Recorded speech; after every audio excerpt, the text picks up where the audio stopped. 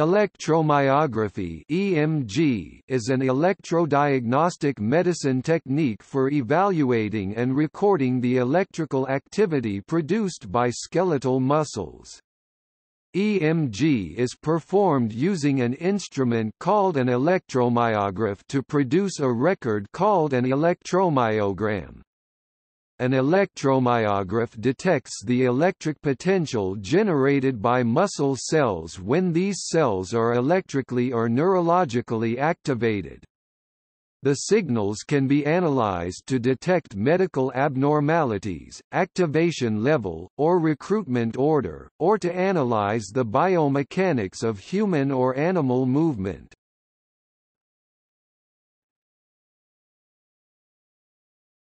Topic: Medical uses. EMG testing has a variety of clinical and biomedical applications. EMG is used as a diagnostics tool for identifying neuromuscular diseases, or as a research tool for studying kinesiology, and disorders of motor control. EMG signals are sometimes used to guide botulinum toxin or phenol injections into muscles. EMG signals are also used as a control signal for prosthetic devices such as prosthetic hands, arms, and lower limbs.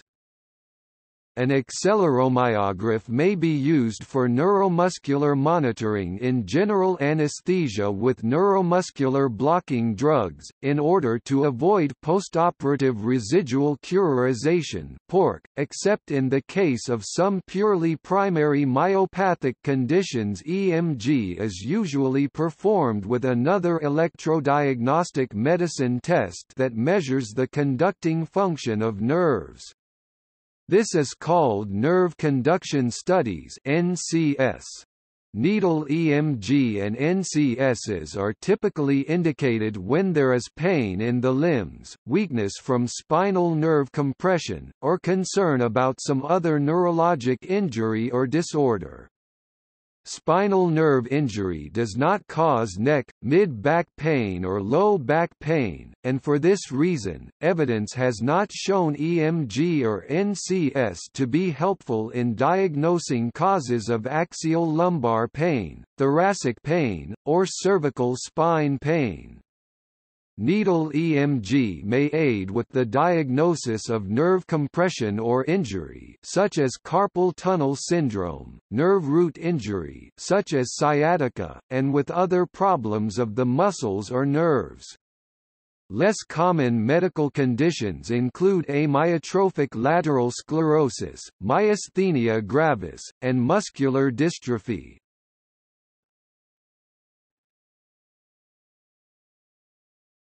Topic: Technique.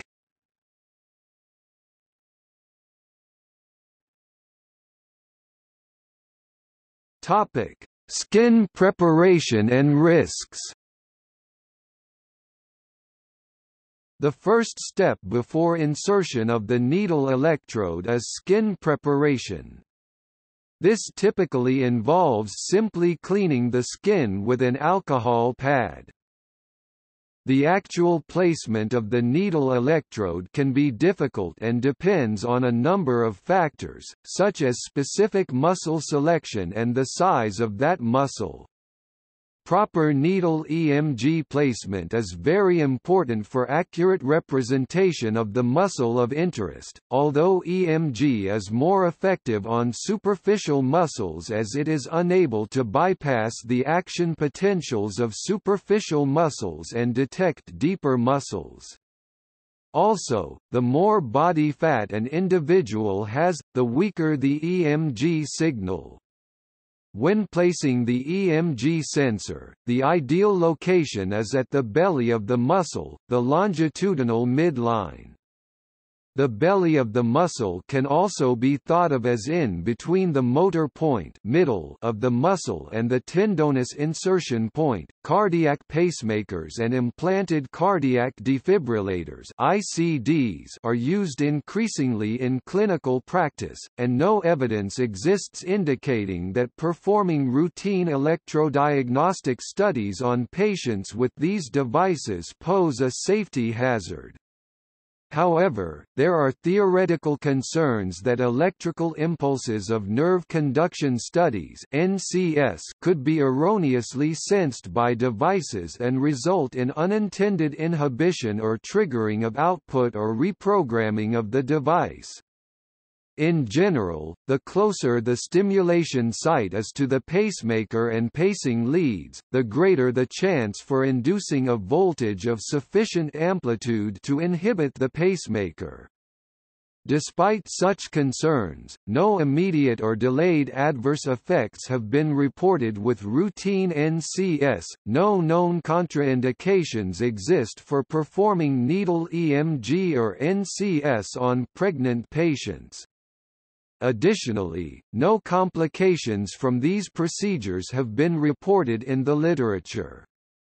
Evoked potential testing, likewise, has not been reported to cause any problems when it is performed during pregnancy. Patients with lymphedema or patients at risk for lymphedema are routinely cautioned to avoid percutaneous procedures in the affected extremity, namely venipuncture, to prevent development or worsening of lymphedema or cellulitis.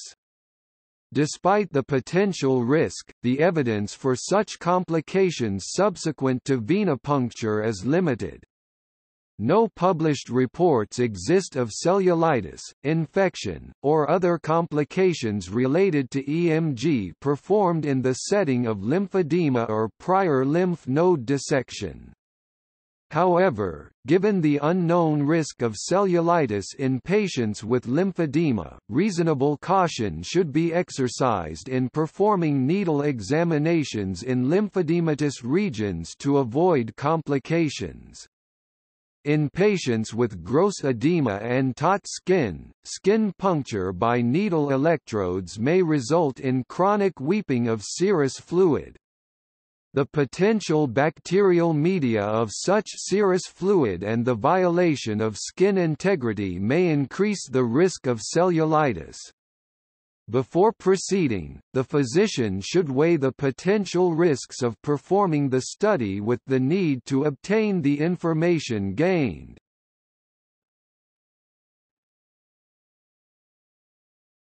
Topic: Surface and intramuscular EMG recording electrodes. There are two kinds of EMG, surface EMG and intramuscular EMG. Surface EMG assesses muscle function by recording muscle activity from the surface above the muscle on the skin. Surface electrodes are able to provide only a limited assessment of the muscle activity. Surface EMG can be recorded by a pair of electrodes or by a more complex array of multiple electrodes. More than one electrode is needed because EMG recordings display the potential difference, voltage difference between two separate electrodes. Limitations of this approach are the fact that surface electrode recordings are restricted to superficial muscles, are influenced by the depth of the subcutaneous tissue at the site of the recording, which can be highly variable depending on the weight of a patient, and cannot reliably discriminate between the discharges of adjacent muscles. Intramuscular EMG can be performed using a variety of different types of recording electrodes. The simplest approach is a monopolar needle electrode. This can be a fine wire inserted into a muscle with a surface electrode as a reference, or two fine wires inserted into muscle referenced to each other. Most commonly fine wire recordings are for research or kinesiology studies. Diagnostic monopolar EMG electrodes are typically insulated and stiff enough to penetrate skin, with only the tip exposed using a surface electrode for reference. Needles for injecting therapeutic botulinum toxin or phenol are typically monopolar electrodes that use a surface reference. In this case, however, the metal shaft of a hypodermic needle, insulated so that only the tip is exposed, is used both to record signals and to inject. Slightly more complex in design is the concentric needle electrode. These needles have a fine wire, embedded in a layer of insulation that fills the barrel of a hypodermic needle, that has an exposed shaft, and the shaft serves as the reference electrode. The exposed tip of the fine wire serves as the active electrode. As a result of this configuration, signals tend to be smaller when recorded from a concentric electrode than when recorded from a monopolar electrode, and they are more resistant to electrical artifacts from tissue, and measurements tend to be somewhat more reliable. However, because the shaft is exposed throughout its length, superficial muscle activity can contaminate the recording of deeper muscles. Single-fiber EMG needle electrodes are designed to have very tiny recording areas, and allow for the discharges of individual muscle fibers to be discriminated. To perform intramuscular EMG, typically either a monopolar or concentric needle electrode is inserted through the skin into the muscle tissue. The needle is then moved to multiple spots within a relaxed muscle to evaluate both insertional activity and resting activity in the muscle. Normal muscles exhibit a brief burst of muscle fiber activation when stimulated by needle movement, but this rarely lasts more than 100 milliseconds. The two most common pathologic types of resting activity in muscle are fasciculation and fibrillation potentials. A fasciculation potential is an involuntary activation of a motor unit within the muscle, sometimes visible with the naked eye as a muscle twitch or by surface electrodes. Fibrillations, however, are only detected by needle EMG, and represent the isolated activation of individual muscle fibers, usually as the result of nerve or muscle disease. Often, fibrillations are triggered by needle movement, insertional activity, and persist for several seconds or more after the movement ceases. After assessing resting and insertional activity, the electromyographer assess the activity of muscle during voluntary contraction. The shape, size, and frequency of the resulting electrical signals are judged. Then the electrode is retracted a few millimeters, and again the activity is analyzed. This is repeated, sometimes until data on 10 to 20 motor units have been collected in order to draw conclusions about motor unit function. Each electrode track gives only a very local picture of the activity of the whole muscle.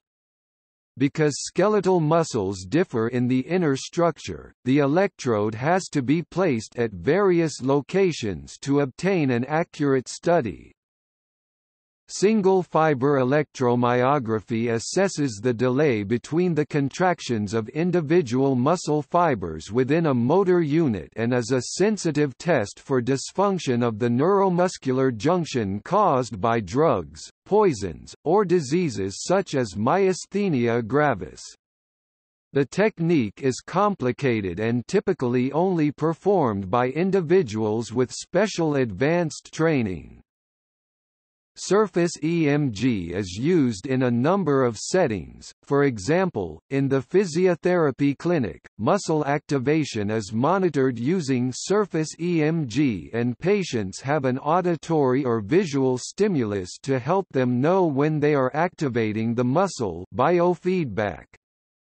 A review of the literature on surface EMG published in 2008 concluded that surface EMG may be useful to detect the presence of neuromuscular disease, level C rating, class 3 data, but there are insufficient data to support its utility for distinguishing between neuropathic and myopathic conditions or for the diagnosis of specific neuromuscular diseases.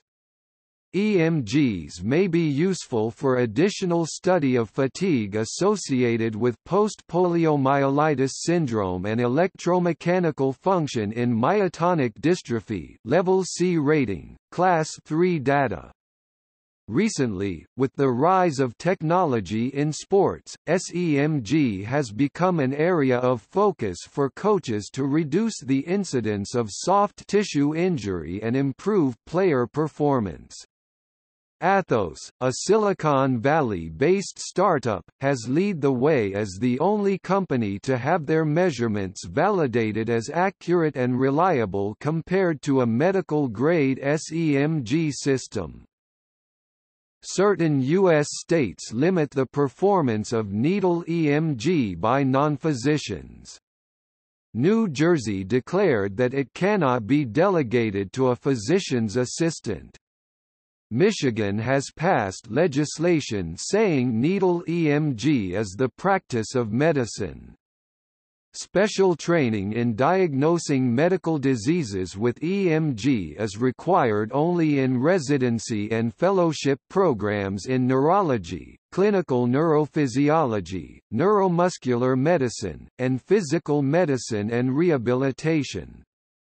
There are certain subspecialists in otolaryngology who have had selective training in performing EMG of the laryngeal muscles, and subspecialists in urology, obstetrics and gynecology who have had selective training in performing EMG of muscles controlling bowel and bladder function.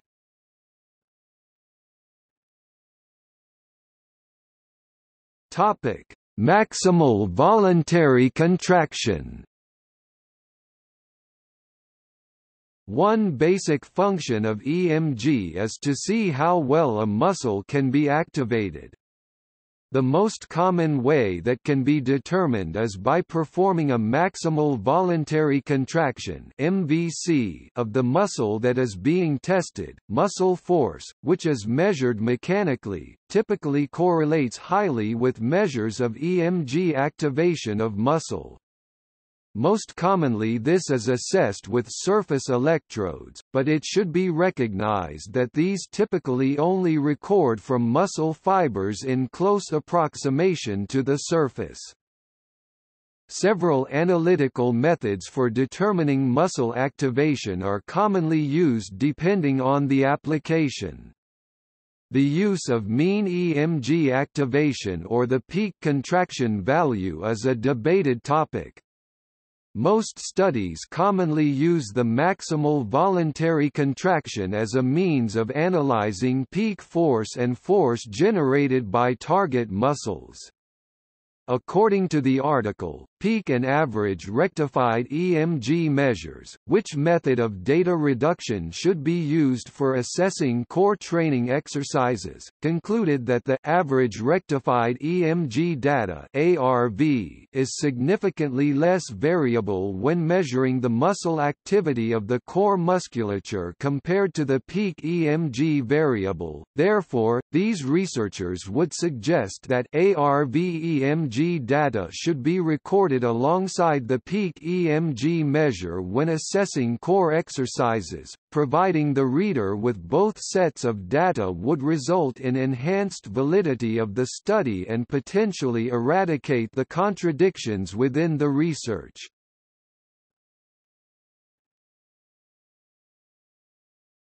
Topic: Other measurements. EMG can also be used for indicating the amount of fatigue in a muscle. The following changes in the EMG signal can signify muscle fatigue: an increase in the mean absolute value of the signal, increase in the amplitude and duration of the muscle action potential, and an overall shift to lower frequencies. Monitoring the changes of different frequency changes the most common way of using EMG to determine levels of fatigue. The lower conduction velocities enable the slower motor neurons to remain active. A motor unit is defined as one motor neuron and all of the muscle fibers it innervates. When a motor unit fires, the impulse, called an action potential, is carried down the motor neuron to the muscle. The area where the nerve contacts the muscle is called the neuromuscular junction, or the motor end plate. After the action potential is transmitted across the neuromuscular junction, an action potential is elicited in all of the innervated muscle fibers of that particular motor unit. The sum of all this electrical activity is known as a motor unit action potential (MUAP). This electrophysiologic activity from multiple motor units is the signal typically evaluated during an EMG. The composition of the motor unit, the number of muscle fibers per motor unit, the metabolic type of muscle fibers and many other factors affect the shape of the motor unit potentials in the myogram. Nerve conduction testing is also often done at the same time as an EMG to diagnose neurological diseases. Some patients can find the procedure somewhat painful, whereas others experience only a small amount of discomfort when the needle is inserted. The muscle or muscles being tested may be slightly sore for a day or two after the procedure.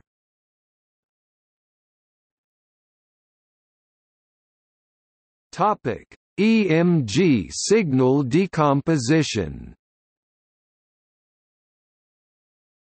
EMG signals are essentially made up of superimposed motor unit action potentials (MUAPs) from several motor units. For a thorough analysis, the measured EMG signals can be decomposed into their constituent MUAPs. MUAPs from different motor units tend to have different characteristic shapes, while MUAPs recorded by the same electrode from the same motor unit are typically similar. Notably, MUAP size and shape depend on where the electrode is located with respect to the fibers and so can appear to be different if the electrode moves position. EMG decomposition is non-trivial, although many methods have been proposed.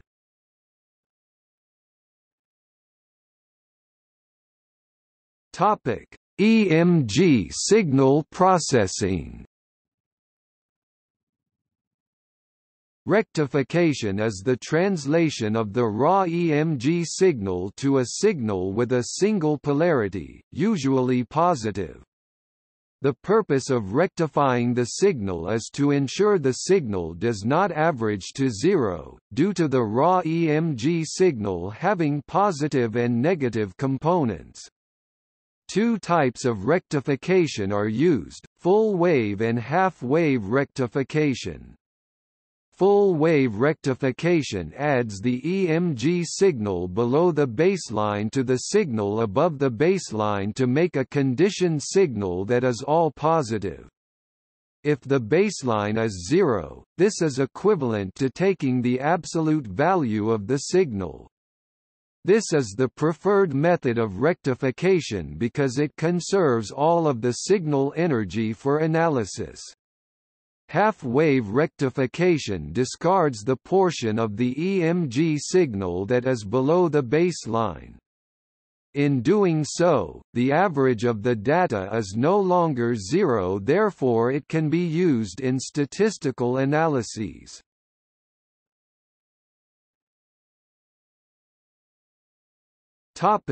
Limitations. Needle EMG used in clinical settings has practical applications such as helping to discover disease. Needle EMG has limitations, however, in that it does involve voluntary activation of muscle, and as such is less informative in patients unwilling or unable to cooperate, children and infants, and in individuals with paralysis. Surface EMG can have limited applications due to inherent problems associated with surface EMG. Adipose tissue (fat) can affect EMG recording. Studies show that as adipose tissue increased, the active muscle directly below the surface decreased. As adipose tissue increased, the amplitude of the surface EMG signal directly above the center of the active muscle decreased. EMG signal recordings are typically more accurate with individuals who have lower body fat, and more compliant skin, such as young people when compared to old. Muscle crosstalk occurs when the EMG signal from one muscle interferes with that of another, limiting reliability of the signal of the muscle being tested. Surface EMG is limited due to lack of deep muscles reliability. Deep muscles require intramuscular wires that are intrusive and painful in order to achieve an EMG signal. Surface EMG can only measure superficial muscles, and even then it is hard to narrow down the signal to a single muscle.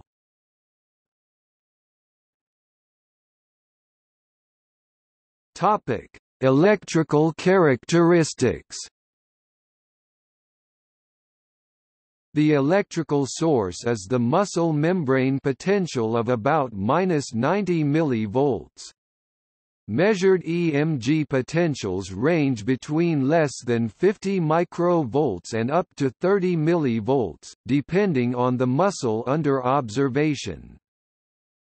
Typical repetition rate of muscle motor unit firing is about 7 to 20 Hz, depending on the size of the muscle, eye muscles versus seat gluteal muscles, previous axonal damage and other factors. Damage to motor units can be expected at ranges between 450 and 780 mV.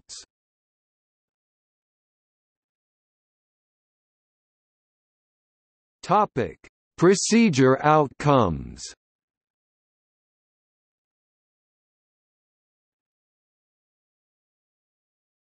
Topic: Normal results. Muscle tissue at rest is normally electrically inactive. After the electrical activity caused by the irritation of needle insertion subsides, the electromyograph should detect no abnormal spontaneous activity, i.e., a muscle at rest should be electrically silent, with the exception of the area of the neuromuscular junction, which is, under normal circumstances, very spontaneously active. When the muscle is voluntarily contracted, action potentials begin to appear. As the strength of the muscle contraction is increased, more and more muscle fibers produce action potentials. When the muscle is fully contracted, there should appear a disorderly group of action potentials of varying rates and amplitudes, a complete recruitment and interference pattern.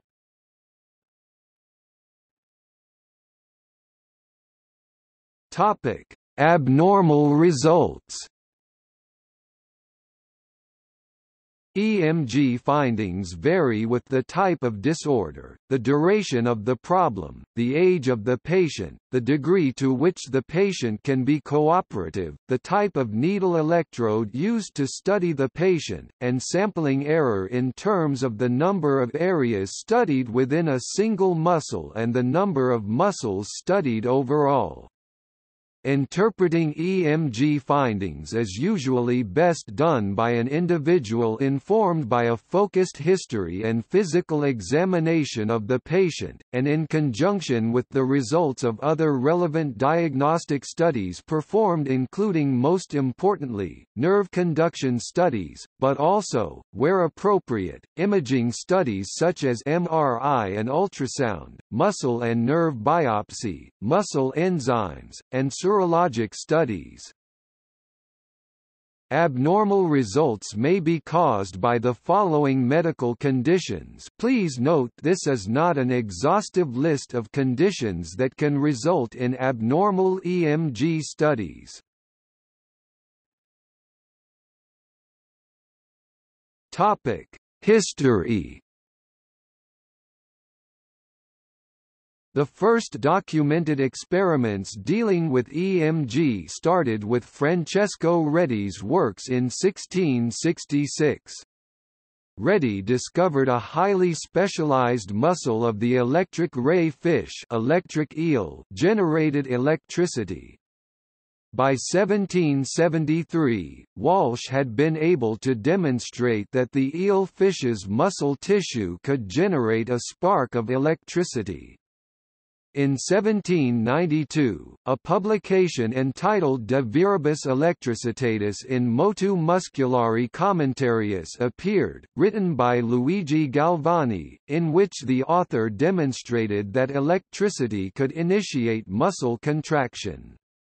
6 decades later, in 1849, Émile du Bois-Reymond discovered that it was also possible to record electrical activity during a voluntary muscle contraction. The first actual recording of this activity was made by Mary in 1890, who also introduced the term electromyography. In 1922, Gasser and Erlanger used an oscilloscope to show the electrical signals from muscles. Because of the stochastic nature of the myoelectric signal, only rough information could be obtained from its observation. The capability of detecting electromyographic signals improved steadily from the 1930s through the 1950s, and researchers began to use improved electrodes more widely for the study of muscles. The AANEM was formed in 1953 as one of several currently active medical societies with a special interest in advancing the science and clinical use of the technique. Clinical use of surface EMG (SEMG) for the treatment of more specific disorders began in the 1960s. Hardick and his researchers were the first 1966 practitioners to use SEMG.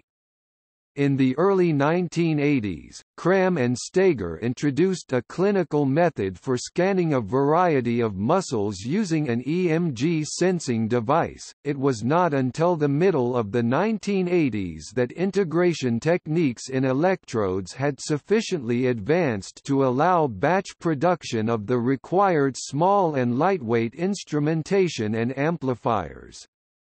At present, a number of suitable amplifiers are commercially available.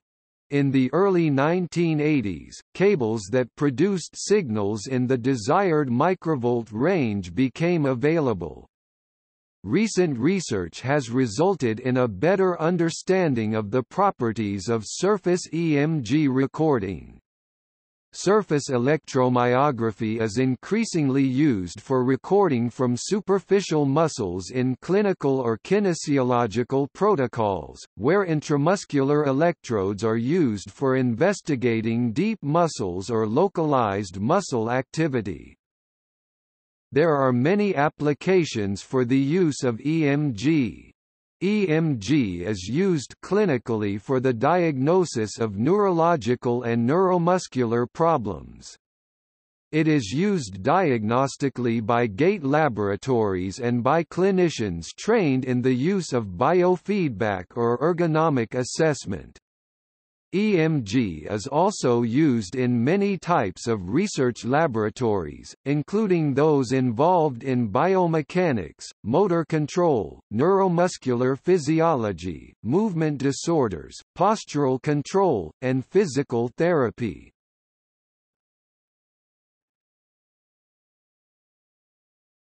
Topic: Research.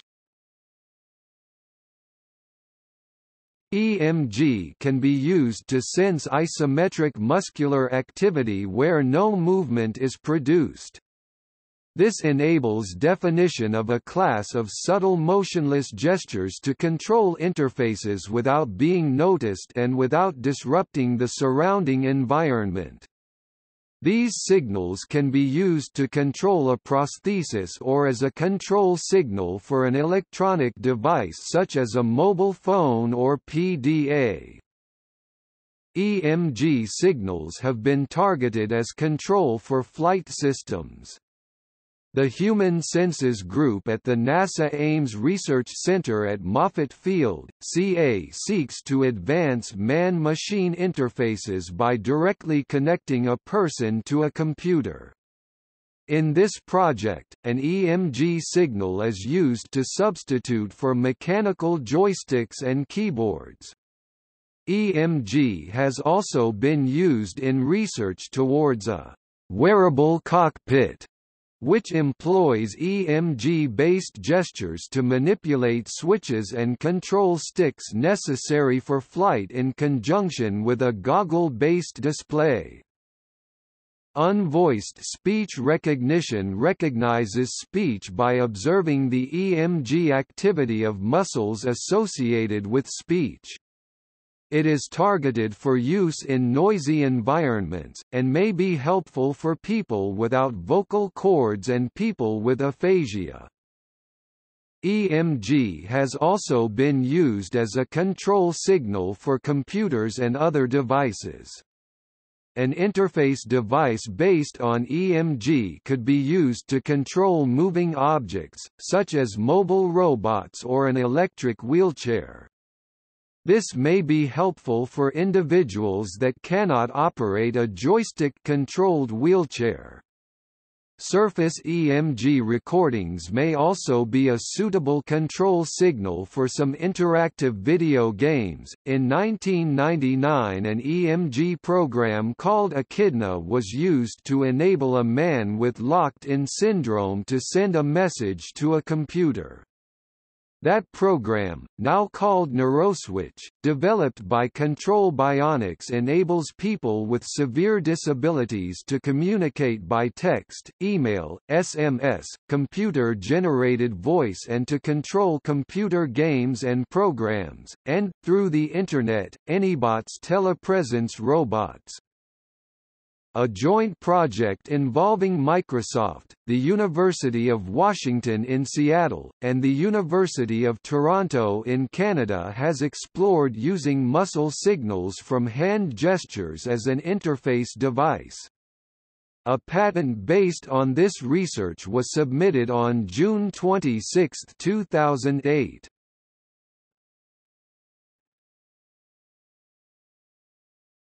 Topic: See also: chronaxy, compound muscle action potential, electrical muscle stimulation, electrodiagnostic medicine, electromyography, magnetomyography, nerve conduction study, neuromuscular ultrasound, phonomyography.